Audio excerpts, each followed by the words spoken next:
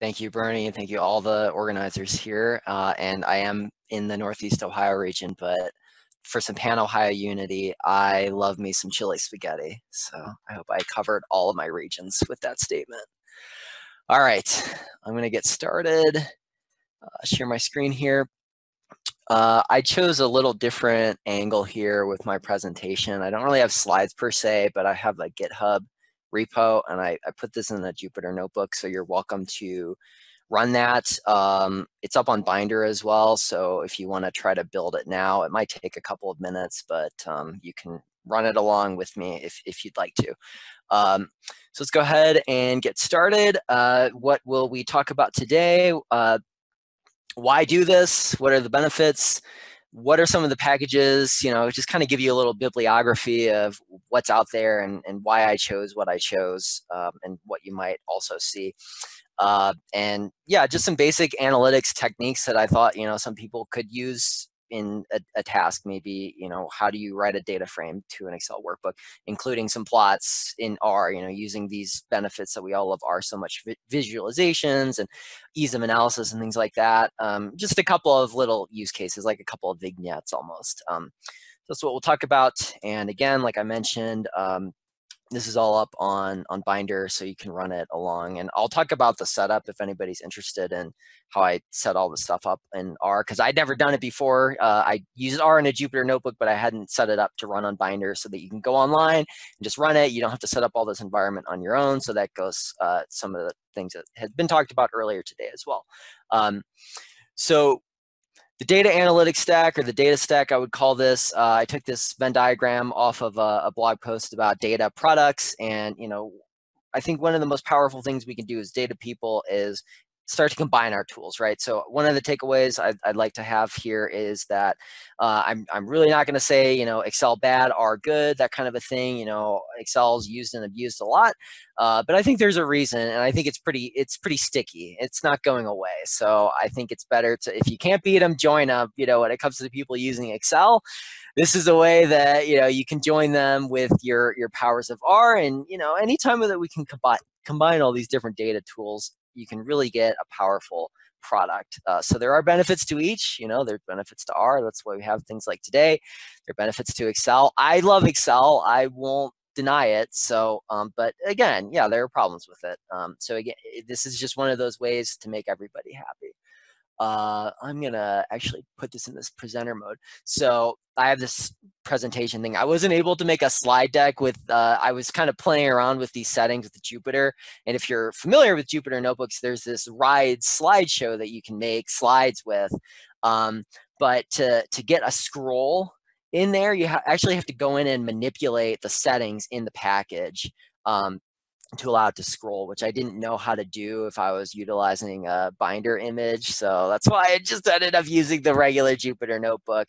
Long story there, but this makes it a little bit easier to look at. So we'll go with this. So just a little tour of the landscape. You know, this is not a new idea. There are a lot of ways to use R with Excel.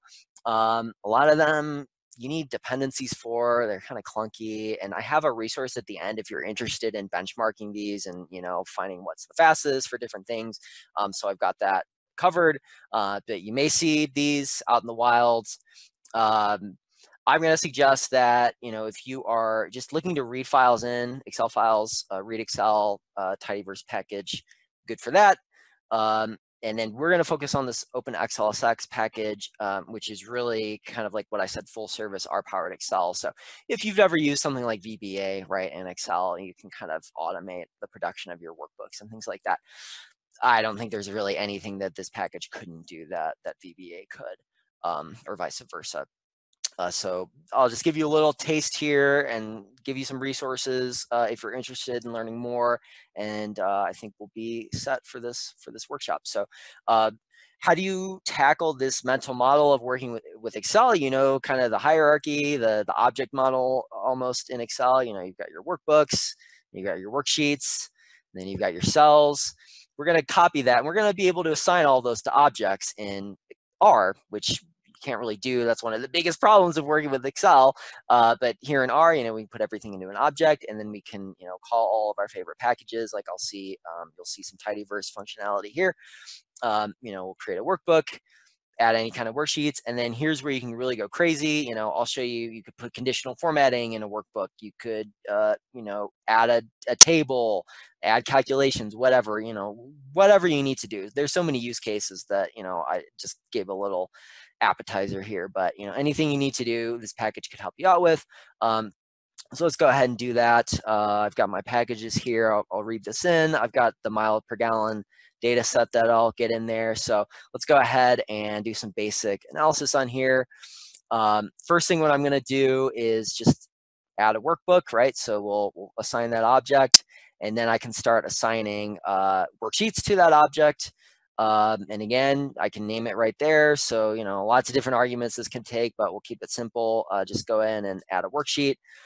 And now let's actually add some data to that worksheet, right? So you've probably done this before, same idea. I'll write this to a worksheet in my workbook. And like I said, really whatever you would need to do in Excel, you could do this with this package. So I'll show you how to do conditional formatting here. I'm going to create a formatting style here in R. And again, this goes to the hex codes and all that. I'm going to then apply that style to my table. So this is a little wonky to set this up, but it actually works quite well. I know where my data is, and now what I need to do is find it. So this which function is actually going to give you the index position of your names. And this will basically evaluate to whatever column number that is, where name is in that miles per gallon data set. So you can set that up. This is a little wonky too. You have to figure, or in Excel, it doesn't really think about a header row per se, right? So what you really have to do is stagger it by one. So I'm starting at the second row, and then I'm going to the last row plus one. So, kind of staggering it to account for that header row. Excel's not always so precise with the way data works as R is, so we have to make accommodations for that. And then, any kind of conditional formatting you would need, you can go ahead and include that. So I'll just, any of the records that are starting with Ford, I'll go ahead and highlight that. So we'll go ahead and do that. I have another worksheet here that I'll add. We'll put just some basic regression analysis, right? So I'm going to tidy up our regression output just so it looks a little nicer in Excel. And we'll get that in a workbook. I will also just visualize those regression results. Nothing too crazy here, but I'll add the regression line fit into our scatter plot, and we can actually add an R plot into an Excel workbook, because I'm not going to lie, Excel's plots are pretty hideous. So we can counter that with this. We can add that right in. And again, I told it exactly where I want it to go, how big I want it to be. So we can get pretty granular here in exactly what we want this workbook to look like. Okay, cool. So I'm going to do this, and I will save this. And let's go ahead, and it's right here. So I can just download this, and we can admire our work. If it loads, great. Not too bad. I love tables in Excel. This has our table. Let's go. Okay, we have our regression outputs. We have it visualized. This is looking pretty good. And again, this is all reproducible, right? So I could do this the next week or whatever. Let's close this to this workbook here. So I'd like to freeze my panes. I'm going to auto fit the columns. That's kind of a pet peeve of mine in Excel, just so I can see everything well. I'm going to format my data, so people get finicky. I want the weight to be in thousands and all that kind of stuff. So we can do that. This is one thing I've found with this package that is kind of curious, is that our connection's still there. We're going to close that workbook, but I don't really have to like reconnect to it or anything like that. Our connection is still open with these variables that we've defined. So I do have a loop here. I'll use per in a minute, so nobody freak out too much. It's probably a way that I could use per to do this, to freeze all the panes in the workbook, but I'll go ahead and do that. And then again, I'm doing the same kind of thing here, where I'm just creating a style in the thousands. If you're not familiar, this comes from Excel. This is just the way that Excel formats numbers. So you can just go into the format menu and figure out, how you want this to look, and then just plug that in there. And then again, I'm just going to apply the style right to whatever worksheet column that I want. I'm going to use the which function again here to pull whatever index number that is. And then I'm going to kind of do this wonky row staggering and get all that formatted so I can run that. And then set column list, that's just going to auto fit. There's a nice auto fit argument here, so you really don't have to iterate or do anything crazy. It's just one little function does it for you. Okay, so let's just do that again. I'm going to overwrite this, and then this little function is pretty cool. It's just going to open that up for me, so I'm not going to have to make a special trip over. Okay, so there's our data. It's looking a lot better. That's great. Just a couple of little added improvements, and we're in a better shape now. Okay, this is another little trick that I found here, and this does use per. So let's say we wanted to, write worksheets out to multiple workbooks. What I'm going to do here is just split this by the origin column. And then I'm going to just iterate over this, and we are going to write this in, to every origin category. Okay, so I will do that. And now we have all of our different categories. So if you needed to do something like this, where you have to split your data up, just another little example there. There are a lot of them, and I see some questions are coming, so that's great. I've got some recommended resources here. So the vignettes for both of these packages are great. If you're not familiar with this function, this will just give you some, nice little tutorial-like settings like I just did in greater detail for different use cases. So that's helpful. This is a meetup deck that I found to be very helpful on, again, this idea of how do you marry R and Excel. And if you are interested, I wasn't able to get into benchmarking and comparing all these different packages. But this will kind of go into all of that, and they come to similar conclusions about, what packages tend to be best for what use cases. So there's that. And then if you are interested in the setup here on how I'm using Jupyter and Binder and all that stuff, go ahead and do this. So you can get Anaconda, that'll set up your Jupyter notebook. This IR kernel package is on CRAN. You can download that. You might have problems with it, but a web search will probably handle whatever problems you have if you download that. That'll put the R kernel on your computer, and then you can run R from your Jupyter notebook.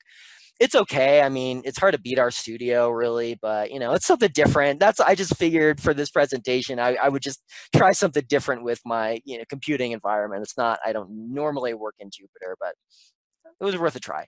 And then this Binder thing, if you go to the repo, what Binder is going to allow you to do is just create an image that anybody can access right on the web.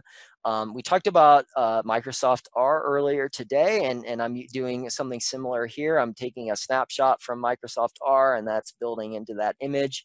And then you can use a file package here or a script to just download any packages that you would like as part of your image. One more resource here. This is coming out. It's in progress right now. So if you're interested in the Python equivalent to this, how do you power Python to use Excel, then this book is coming probably next year. If you're on O'Reilly right now, you can get the early release, but just kind of giving you other options.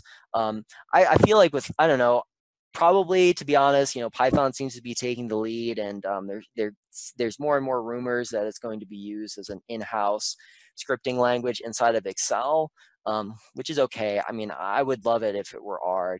I think it's a easier language for what data analysts tend to do, but we'll see what happens. So that's it for me. I think we have some time. I see quite a few questions, so that's great. And yeah. Let me unmute myself. I was going to say, George, I really appreciate you including some of those resources at the end. And then I believe your link is included in what Ezgi put in the chat earlier. If you all follow that, you should be able to get to the notebook that George is showing. We are going to take a look at the top voted question from Alec, who presented earlier today. Often when using openxlsx, existing pivot tables corrupt the workbook. Any advice getting around that? And I guess I'll just throw in, you know, if somebody has an issue with the openxls package, where would you direct them to troubleshoot? Yeah, that's good. Oh yeah, I'm not too familiar with that particular use case. But in But one I, of your workflows, something breaks, right? Like we all encounter that. A cell in your Jupyter notebook breaks and the errors come from openxlsx. What are your go-to resources for that? right, yeah. I mean, their documentation is pretty stellar. So yeah, I think a lot of the time it's really just like I said, being careful about that object hierarchy, you know, kind of the Excel object model, and you know, as much as just the typical programming practices apply, right? Don't repeat yourself. So if you're gonna use a file name, you know, define it first so you're not typing it a bunch of times, thinking about, you know, okay, where is this worksheet in relation to this workbook, and you know, like nothing special related uniquely to openxlsx. But again, you know, unfortunately, I'm not familiar with that particular message. But yeah, it does things break, and yeah, the typical disclaimers about working with computers apply. Now, Nino is channeling a question that I actually had myself. So in the past, I've worked with a package called Officer. Nino is saying, hey, you know, there's this other R package that, you know, can do some charting with Microsoft programs.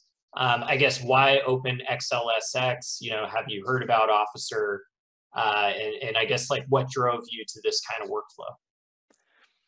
Yeah, I was going for this workflow really to have a pretty full palette of commands for working with Excel, and also being able to, you know, kind of keep my programming paradigm in the tidyverse as much as possible. There's probably ways to do that with Officer too. I'm not familiar with that one, but you know, in this presentation, what I was going for is, you know, showing pretty much anything you would need to do in something like VBA, you could do in this package. And on top of, you know, that's one of the problems with something like VBA. You know, there's not really like a package manager. You know, I mean, you're pretty much just copying and pasting code from various places. Not like we do that anyway. But you know, being able to leverage all these different packages, and you know, some of the popular ones here.